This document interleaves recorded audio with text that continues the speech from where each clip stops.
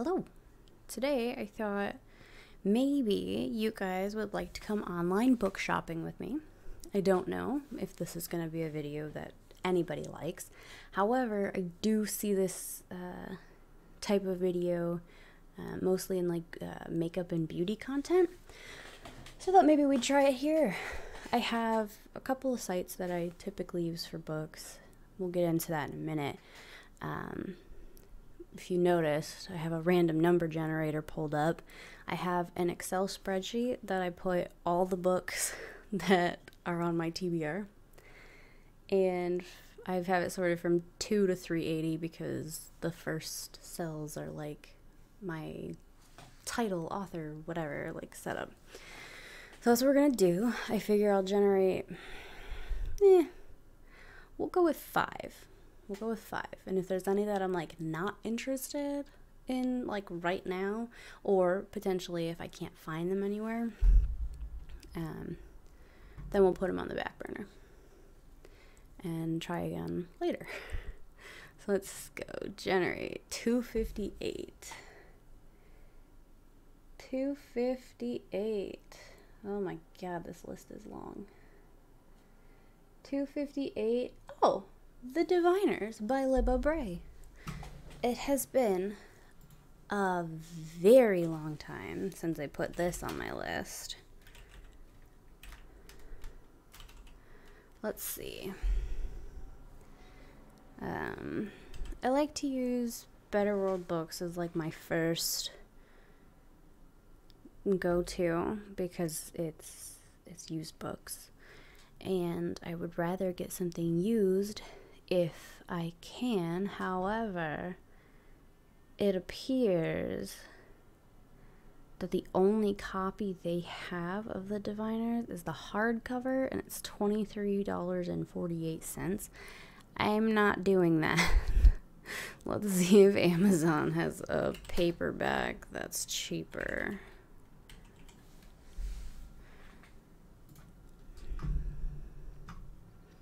That's better. $11.89. I can live with that. Also, I kind of dig this cover, so that works for me. Oh, I could get it on Kindle. I hate e-readers though. Let's just put it in my cart and see what happens. Okay, so that's the first one. Let's generate another one. 25. 25 is The Woman in Black by Susan Hill. I honestly don't remember what this is about or who recommended it to me or anything along those lines. Okay, I don't want the DVD. $3.98. Probably because nobody really wants DVDs right now. Oh, here we go. Paperback. I like paperback. Add to cart. Keep shopping. So that's 2. 370. They're dragging me all around this list. But that was kind of the point, was to get books that I forgot about or whatever and remind myself that I wanted to read them, so they don't just languish on my TBR. Oh, The Pillars of the Earth. I was just talking about this in another video. Ken Follett has a book coming out. It's the prequel to The Pillars of the Earth. And I was talking about how I wanted to read it. Paperback. Let's see. Well, I mean, they're both ships free. Let's see, because if this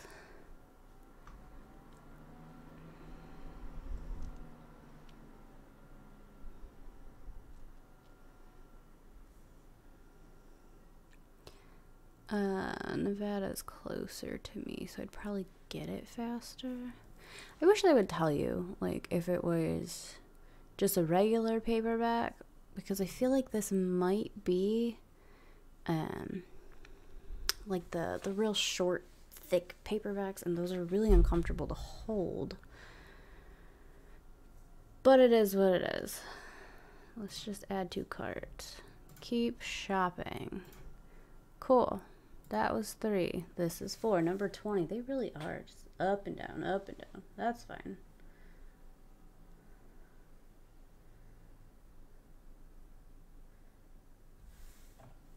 Afterland? I have no idea what some of these things are that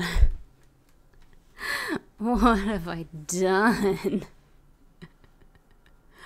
Okay, I don't see it here. Let's try Amazon. Afterland in books. Okay. Here it is. Add to cart. And one more. $2.99.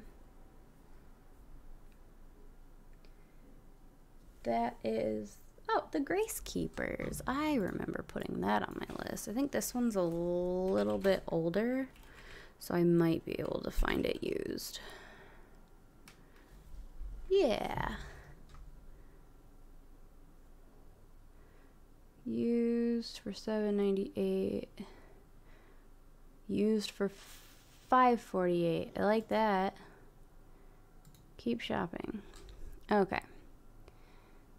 Was that 4 or was that 5? It was 3. That was 5. Cool. So we're done with that. Now, the plan here is just to go through either the sale sections or the new release sections or whatever, and anything that I'm interested in, even a little bit, I'm throwing in the cart. Doesn't mean I'm gonna buy all these books, but I'm not gonna let you know what I've bought until my book haul at the end of August or beginning of September, or however that ends up working out. So I'm just gonna, anything that I'm interested in is going in the cart, and then it'll be like a big surprise. See if you guys see what I've actually bought. So that's the plan there. Let's see, fiction bestsellers. I have that, I have that, I have that. Anything, I have A Gentleman in Moscow, which I read and enjoyed. Oh, see, I want this. I've been looking for the Emily Wilson translation of the Odyssey for a while now. Red, White, and Royal Blue, everybody is talking about it. Well, not everybody, but a lot of people. Look, I just don't think that I care. I really, really don't. I have Pachinko. What else? A thrilling suspense novel. Sure.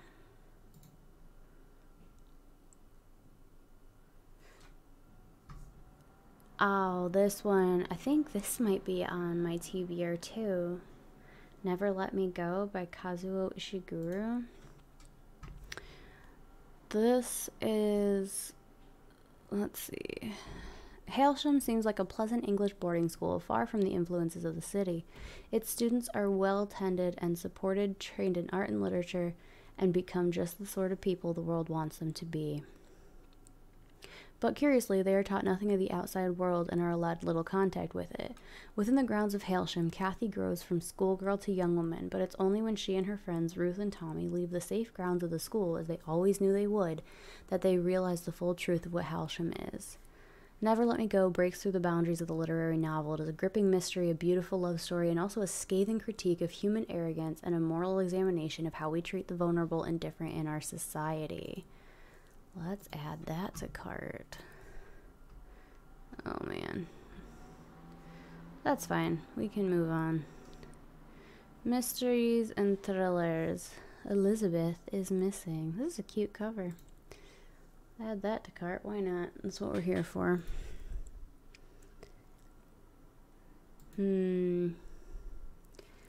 like a lot of these I haven't heard of. Megan Miranda. I hear a lot about Megan Miranda. I think I've read one book of hers. It might have been All the Missing. I really can't remember, so I guess it wasn't that good. I feel like I enjoyed myself at the time. Ooh, Once Upon a River. I know this has been sitting on my list for a while.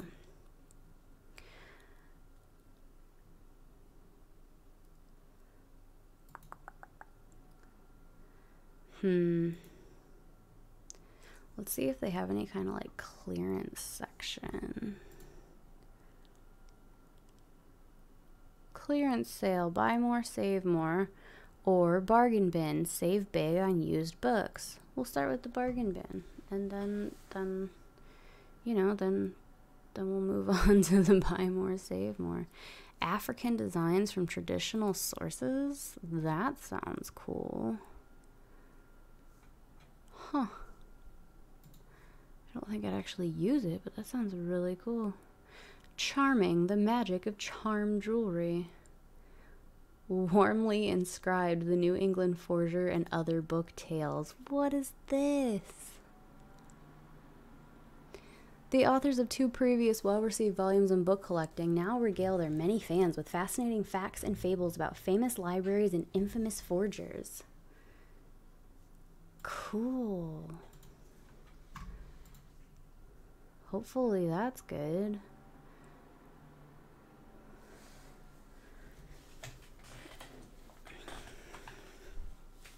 I'm always afraid with like bargain bins that I'm gonna end up with something that's not good, and that's why it was in the bargain bin to begin with. Oh, oh, I guess I don't get to have it. Wait, there's another one. There's another copy. Cool. Yeah, the Diary of a Young Girl has been on my list for a while now. I've been meaning to look into it. What else do we have? Good Lord, I didn't realize there were arrows.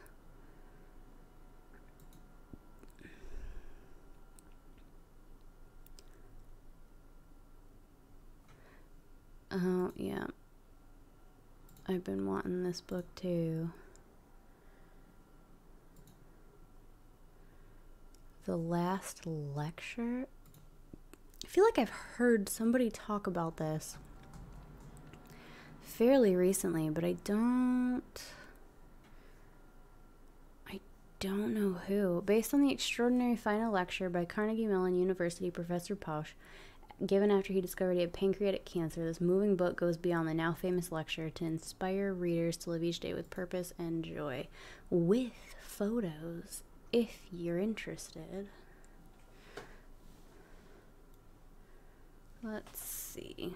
Body, mind, and spirit. Not really my thing.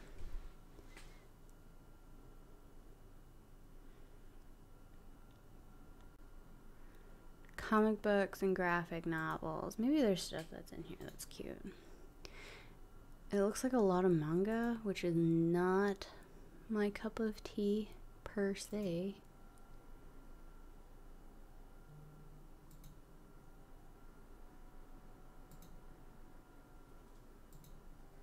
Yeah, no.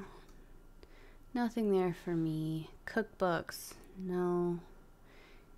No, I'm not really into cookbooks. I do HelloFresh, and it's pretty much all I want to do. Education. That's probably not going to be... I don't know. I have these No Fear Shakespeare. I've been collecting them. So maybe we'll add that to cart. Oh, wow. They have a lot of them. Let's do it. Maybe. We'll see. I don't know if I care. I haven't actually read any of them, which is whatever. They're nice collector's items, I guess. Let's see.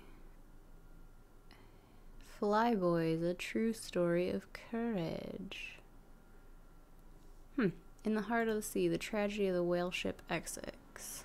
This true-life bestseller tells the incredible story of the wreck of the whale ship Essex, an event that served as the inspiration for Melville's Moby Dick. Huh. Let's add that to cart. That sounds interesting. Here we go again. I shouldn't be angry about having to scroll down from the top, but for some reason I am. I don't know if I agree with putting Twilight in the children's book section, but okay. Oh my god, I remember reading Esperanza Rising when I was little, and I really liked it. So maybe for old time's sake, we'll throw it in there. Oh my god, I read Island of the Blue Dolphins when I was little too.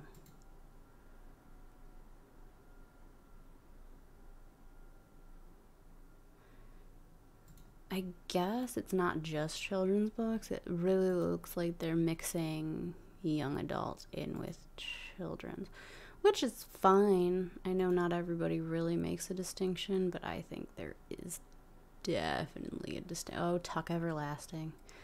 That was so popular for a while. I don't know if I ever actually read it. Oh, The Secret Garden. I loved The Secret Garden. I also read all the Little House series by Laura Ingalls Wilder. All of them. It was a thing. I never actually read The Fault in Our Stars. I just watched the movie and I cried like a baby and decided I did not need to read the book. There was just no reason to. The Selection. That's one of those books it's like cake but in book form, where you know it's like the worst thing you could possibly be doing to yourself, but like also it's delicious. I don't know. Maybe I'm too tired to be recording myself doing anything right now.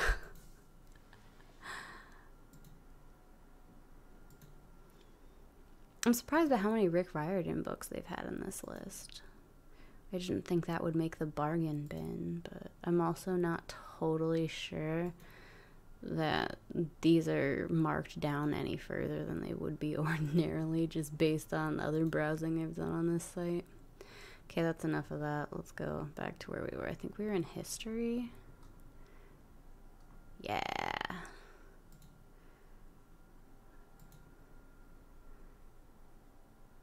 $17.76. They have multiple copies of that. The Discoverers. See, here's the thing. I want to click on this because I want to read the synopsis. However, I know I'm going to have to start back at the top of the page. And that's annoying. And I don't think I want to do that. How the Irish Saved Civilization. This is a thing I know is on my TBR somewhere. What else do they have here?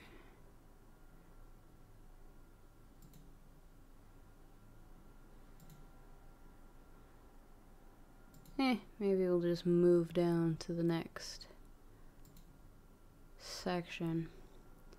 Home and garden. Not really my thing. They have a lot of Calvin and Hobbes. Oh my gosh, Calvin and Hobbes was so popular like decades ago. The Immortal Life of Henrietta Lacks. I wanted to read this for a while. I have Stiff by Mary Roach. I think I do. I have too many books. And it doesn't help that, like, I'm still not all unpacked. I still have a few totes of just books sitting in my room, and I don't remember what's in there. It's funny, most of these are, like, weight loss books, not, like, medical history or anything like that. Okay, well, next. I'm not super musically inclined, so mystery and thriller. just run through this really quick and see if there's anything in here that I know for sure is on my list. Yeah, it's mostly Janet Ivanovich, J.B. Robb, like I think J.D. Robb, good God. Nothing that I care about. Non-classifiable. I didn't realize that was gonna be... Oh my God, that's funny. Philosophy. Let's see. I think there's like 2 books on philosophy. Just weird question. If anyone out there is also kind of into philosophy, how do you shelve your philosophy? Do you put it in with your nonfiction? Do you separate it? Because I just mix it in with my nonfiction, because if I tried to separate out everything, I just don't have the space to put everything on different shelves. But I'm just curious, because I also tend to put like my mythology books in with my nonfiction, and I'm not sure if that's really the right call either, but I kind of look at them as like history, I guess. I don't know. Just things I'm curious about, if anybody has any thoughts on the topic. Politics and current events, kind of a scary place to be. Not gonna lie to you. Honestly, I probably have all the books on this list that I would want to read anyway. So let's move on. Reference, religion, romance, science books. None of these are probably gonna... I don't know, this book on the Wright brothers might be pretty good.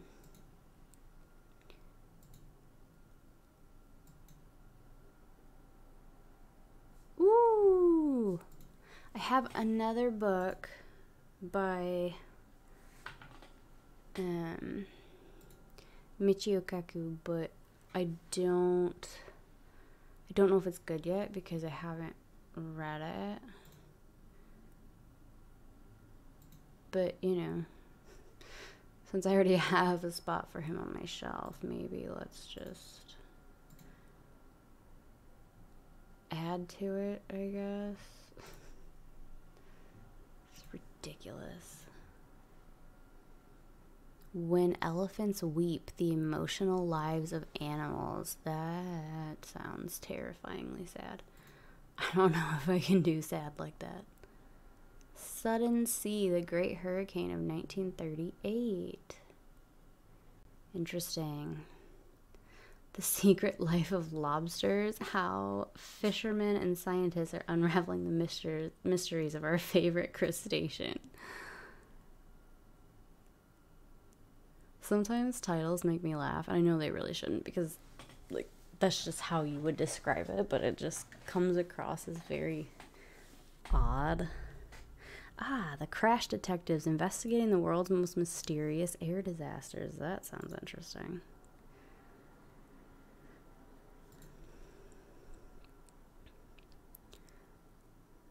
In the Kingdom of Ice, The Grand and Terrible Polar Voyage of the USS Jeanette. That's interesting. My mom's name is Jeanette. And she always talks about how nothing has her name on it. But apparently, Mom, there was a boat that has your name on it.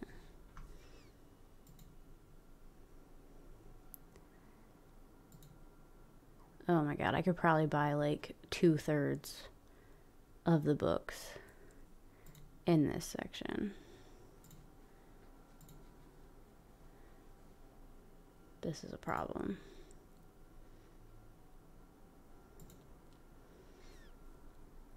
I should probably move on now. Oh my God, I have 26 books in my cart. Are you kidding? Ooh, science fiction and fantasy. Maybe there'll be some good sci-fi in here. Like, I'm looking for anything not Star Wars. It's not my thing. I enjoy watching the occasional Star Wars movie, but that's about it. I just don't get the hype. Nobody yell at me in the comments, please. Self-help, no thank you. Okay, see, I'm torn here because Hidden Figures, I hear a lot of really good things about the book. I watched the movie and enjoyed it. However, I tried to read the book myself and just couldn't get on with it. But that was like 5 years ago, before I really got into nonfiction. So maybe I would have an easier time with it now. I don't know. We'll try.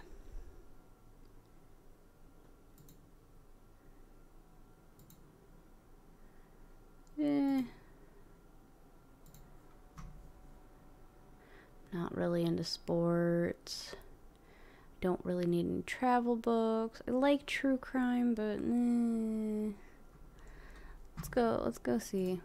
Let's like switch tracks here and see what books do we have. Let's just go to the Barnes & Noble Top 100, and then maybe, oh, freaking of course, Midnight Sun. Stop, why do you want to know my location? Men to avoid in art and life. Ah, yes, I'm not surprised the Kamala Harris book is on there. Huh. The 99% Invisible Study, a field guide to the hidden world of everyday design. Castle. Oh, cast. Oh my god. Did I really mess that up? I'm terrible. No, I don't care. Huh. I guess maybe I just don't have the same interests as the average person. Oh, this sounds interesting. The Great Devaluation. How to embrace, prepare, and profit from the coming global monetary reset. I'm very interested to hear his thoughts on what this global monetary reset is going to be and why he thinks this. Evil Geniuses, The Unmaking of America, A Recent History. That sounds... Oh, God. Oops.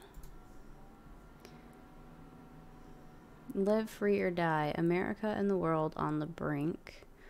The Long Call. Cher Ami and Major Whittlesey. I just saw this somewhere. I don't remember where. The Vanishing Half. A lot of people have been talking about The Vanishing Half recently. And I'm just not sure that I want to... We Were Liars is in the top 100. Wow. It's in the top 25. Apparently it's still super popular. The guest list was pretty good. So far, I've read... I think Lucy Foley's only had 2 books. I think The Hunting Lodge, is that what it was called? And The Guest List. And they were kind of... they had similar vibes to them, but they were both really good, and they both are definitely their own story. Superheroes are everywhere. Indeed. Yep, I figured. I'm actually surprised that White Fragility isn't higher up on the list right now. Maybe it was like a month ago. Something to Live For, 1984. I have that. I don't care about the Hunger Games prequel. I'm not pre-ordering this book, even though I love the cover.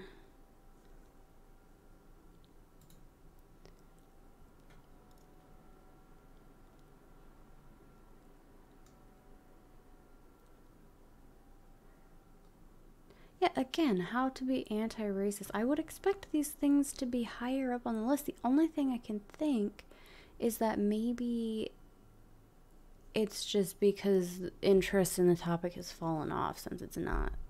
That's the only thing I can think of. Is that it's not in everybody's face all the time anymore, so people have decided it's... Or...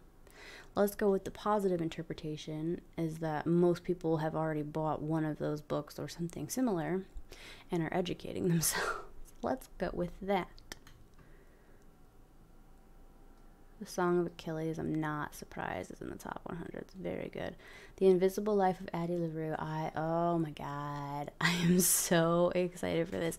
Owl Crate is doing a box, like a standalone special box for this book, and obviously subscribers get first dibs, and I am not currently a subscriber, so I'm hoping, because I am on their emailing list, so I'm hoping that they won't sell out and that I'll be able to get my hands on a box, because I really, really want it. I like Ellen Hildebrand. I've only read a couple of her books, but they're like nice, feel good, like beachy read kind of things. They're just easy. This looks cute. The One and Only Ivan. My Grandmother's Hands, Racialized Trauma and the Pathway to Mending Our Hearts and Bodies. That sounds like a rough read. American Dirt. I also think this might be on my list of books. I'm not sure. I don't remember. Percy Jackson box set. I have that exact box set, actually. It's an interesting cover. The Order of the Day. Let's look at that. 'Cause I'm curious. Mass incarceration in the age of colorblindness. Oh my god, I bet that's gonna be a hard read too. Do I get... oh, okay. This behind-the-scenes account of the manipulation, hubris, and greed that together led to Nazi Germany's annexation of Austria brilliantly dismantles the myth of an effortless victory and offers a dire warning for our current political crisis.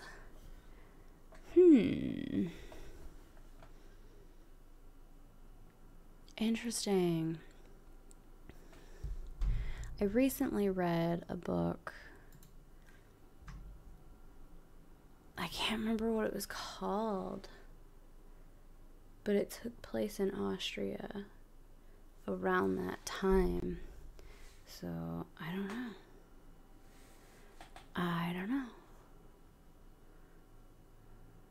I have the Splendid Vial. I think I got that from Book of the Month. I think. The Warmth of Other Suns, the epic story of America's Great Migration. That sounds good. I have Mexican Gothic. I have The Alchemist. I have the March trilogy. I don't have it in this slipcase set, but I have the individuals. I have The Hate You Give. I don't want most of these. The World of Critical Role, the history behind the epic fantasy. I do not know what that is. Animal Farm, I have. Little Fires Everywhere, I have. I didn't like it as much as everybody else seems to, so that's interesting, but it is what it is. Alright, let's see if Barnes & Noble has, like, a sale section.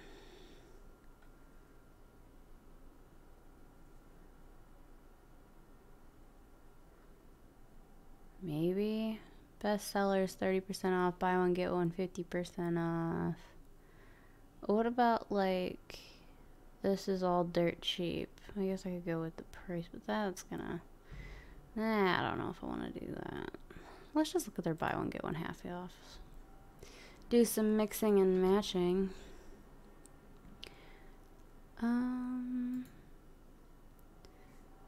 Because I have this one in the cart, which is interesting, but I don't have anything else here that I particularly want. That's the thing with these buy one get one half offs, is usually I'll find one that I want, and then I have, like, I own the rest, or I just don't want them to begin with. So that sucks. Young reader paperbacks. Let's see if there's anything possibly in here. Nope. Nope, nope. 50% off thousands of items. I don't want kids' books. I don't want toys. Jigsaw puzzles. Okay, we're getting off topic now. Journals. No. Nope, nothing there. Anyway, I've been recording for over half an hour, so we should probably just call it because this is getting a little excessive. So thank you for watching. If there are any books in here that interest you, let me know. I've probably already placed my orders, so it won't affect what I buy. But if you want to know what out of these like 30 books, 30 plus I think, that I looked at and added to my cart I actually end up buying, stick around, subscribe, see what my August haul looks like. Anyway, thank you for watching. We'll see you soon. Bye.